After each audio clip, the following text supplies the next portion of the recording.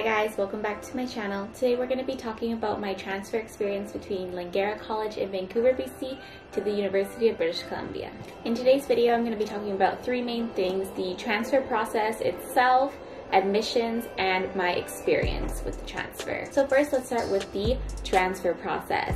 So when you're making the transfer between Langara and UBC or Capilano or another college, the way it works to transfer into UBC is based on your credits. For me personally, I transferred with 30 credits. That put me into second year at UBC. So I completed 30 credits at Langara and then they all transferred into UBC, putting me into second year.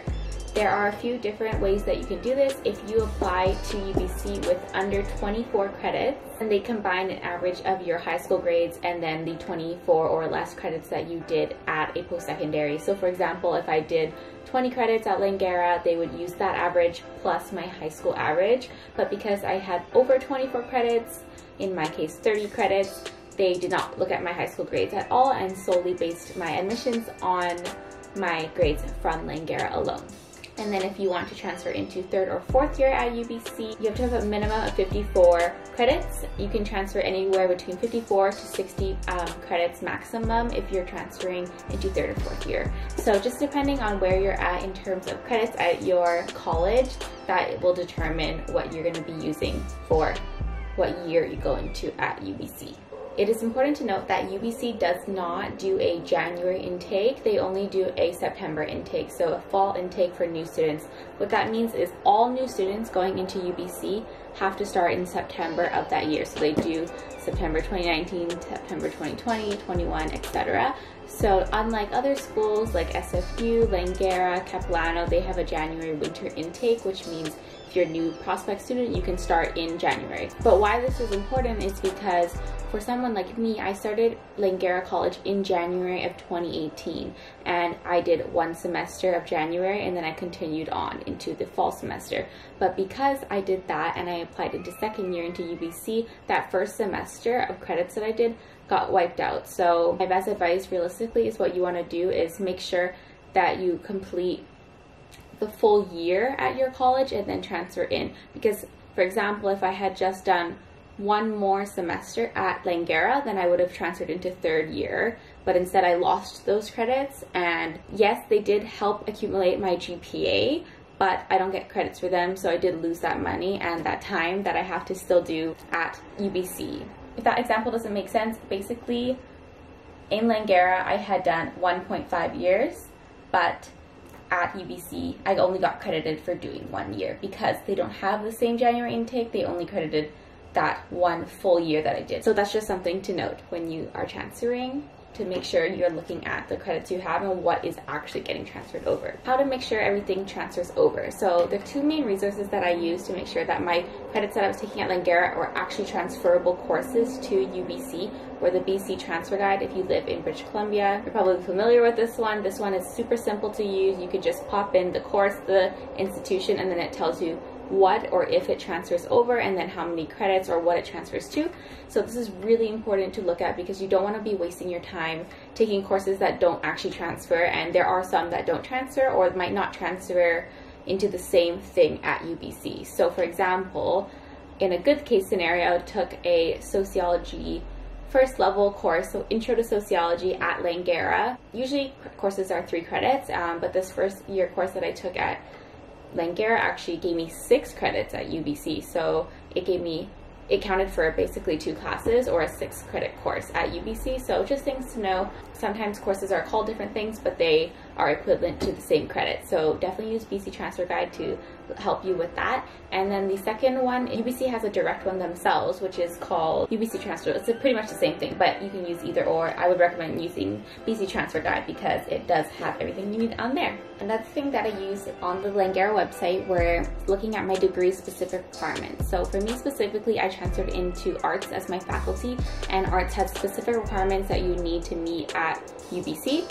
And so what you can do is on the UBC website, you can look at your degree specific requirements and then try to take those at Langara so that you're not wasting time. You don't have to take them all at Langara, but I would recommend taking as many as you can because then you're just going to get them out of the way. Another thing is if you're unsure what you want to take at Langara, if you're not quite sure what you want to do as your major, what you can do is take electives at Langara, which I did, and I think that it's actually a really good idea because you can kind of see what you like. I took courses from psychology, criminology, kinesiology, everything that you can think of, and then you kind of feel out what you like and if it's for you. And so that's what I did. I actually was in a business focused program, and I really thought I was going to go into business school, and it actually took me to take like a full year of business for me to realize that it wasn't for me.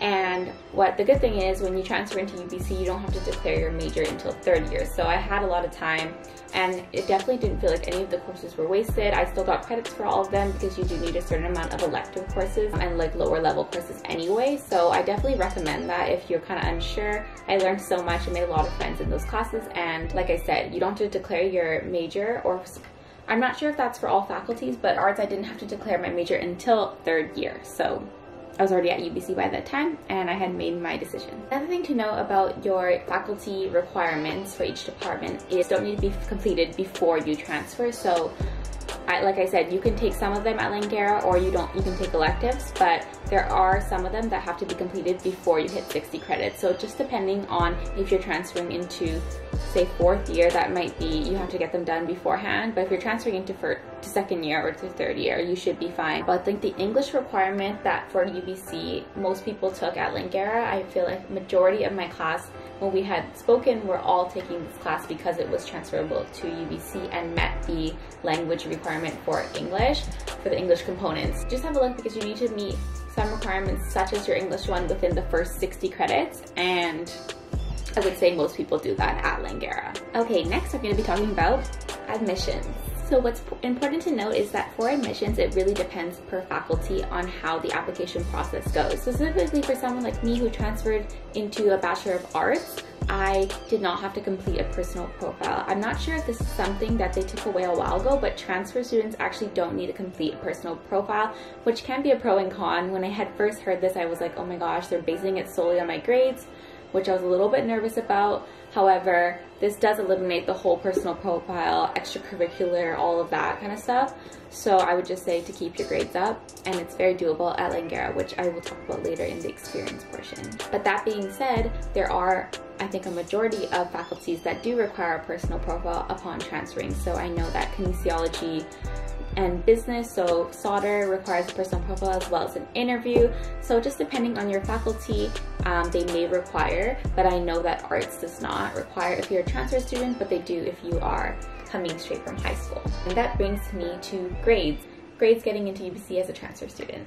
So UBC and Langara both use the 4.33 GPA scale. You can find information about the 4.33 GPA scale on both the Langara and the UBC website, but I think the 4.3 is like 90% and up. So because my admissions was solely based on my GPA, I'll talk to you guys a little bit about the grades. Sorry, I've written them down here. So for me personally, I actually had a pretty low average getting into UBC. I was a little bit worried about my grades. So for me getting into UBC, I had a 3.35 average, which is about a B+ average at the time. And I spoke to some other people. From asking around from my friends who transferred from Langara to UBC or Capilano to UBC, I would say the average to getting in was about a 3.8. So 3.8 was, I think that's about like an 85 average, which is an A average. So I would say that that's when you kind of want to be around if you are applying, especially with no personal profile. To help you out, I would say like stick to the A, low A. Like I said, I did get in with the B+, but I didn't get in until later. So I did not get like early admissions or anything. I got my acceptance on June 7th. So I know a lot of my friends got theirs like before me, and I was pretty worried, but I got the email on June 7th. They never mailed me. I don't know if this is an old thing that they do, but previous years they would mail you this like really cute UBC like little package thing and admissions, but I think they're trying to save paper, so they just emailed me and that was it. I just had to go online and accept my offer, and then you have to like pay, but you have to actually go online and accept it, or else they give it to people like on the wait list. So June 7th is when I got my offer. I would recommend joining the Reddit threads. I'll leave the link in the description box, but there are Reddit threads and people update them usually around that month of June, July, and talk about like their admissions, because each year it's a different admission average. And I was really looking on the Reddit threads a lot to kind of get information and gauge like what the admissions in were that year. So obviously I know the arts admissions is a little bit lower, that's why I got in with a B+, but I think that other faculties probably have a higher GPA. What I took from asking around, most people, especially in my year, got in with like a 3.8, which is like safe. Because for me, we didn't have to do a personal profile. The application process was pretty straightforward. You just fill out your information and then you had to get your transcripts sent from your initial institution to your next one, and then you could just do that online. It was very straightforward. You just select like where you want this sent to. I sent it to whatever the address was at UBC admissions, and then you just wait. So yeah, the waiting game is pretty hard, but don't worry, I believe in you guys. And if you're waiting, try not to stress. You probably got in. So, and if you didn't, it's not the end of the world. Okay, the last thing that I'm going to talk about is my actual experience transferring from Langara to UBC and what I thought of the whole process and being a student. So my actual experience, I would say that in terms of workload, I would say that at UBC you definitely have more homework and a little bit more of a challenging workload compared to Langara. I wouldn't say one is harder than the other necessarily in terms of the content, but I would say you just like do more at UBC. And obviously nobody holds your hand at UBC. A lot of the classes have like 200, 300, sometimes 400 students in them, and you really have to take accountability for your own stuff. I would say at Langara the classes are very similar to high school. Your professors actually a lot of the time notice if you're not there. They wouldn't say anything, but like they can tell if you're not there in your seat, and the professors know you by name in Langara for a lot of the time. So I really enjoyed Langara. I think it was such a great school, and I think it was such a good introduction to the post-secondary life. I'm really glad that I went there and I had that experience. And I do think that Langara really, the university transfer program really set me up for success at UBC. I feel like they prepared you on how to properly write a post-secondary essay and how to use citations properly and how to do research and all those things that like you don't really learn in high school enough, I would say. So I did feel very well equipped going into UBC. Yeah, overall my transfer experience was really good, and I think making friends at UBC is actually really easy to do. I think my main advice is to talk to the people sitting beside you in class, get their numbers, get their social medias, because having friends in class, even if you're not super close with them, is really powerful. Just having someone's contact information, because you never know if you're going to miss a class or if something happens. So just having those study buddies or those core classmates is my main advice. I did that at Langara and I did that at UBC, and I don't know what I would have done without those main group of friends that I made at both schools. I would say that my grades significantly went up coming from Langara to UBC. That could be two reasons.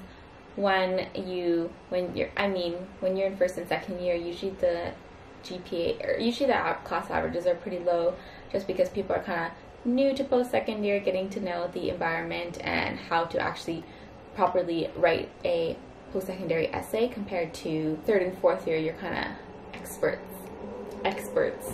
So yeah, if your grades aren't the best right now, it definitely does get better. Because UBC is such a large campus, I would recommend joining a club or joining some sort of sports team. It's such a good way to make friends. There's honestly so many clubs for everyone, like clubs you would have never thought of, and I really recommend doing that to make the most of your university experience. Another thing that I would mention about transferring to UBC is when you're picking your classes, to make sure you look up the buildings and the locations, because it actually takes pretty long to get from some buildings to another buildings. For example, like Buchanan to like the science buildings, I don't know what they're actually called, but they're like so far, like it would literally, I would be like running. So I would recommend looking, because you only have 10 minutes between class, and sometimes you only have 5 if your professors are like chit-chatting. So it's not like Langara where you can just casually walk to class. You're like really gotta hustle to get to class and to get a seat. So that's one of my recommendations, or get a scooter or something like that. And last but not least, I'll mention Imagine Day. So Imagine Day at UBC is like on the first day of classes, or I think it's like on the first day of school.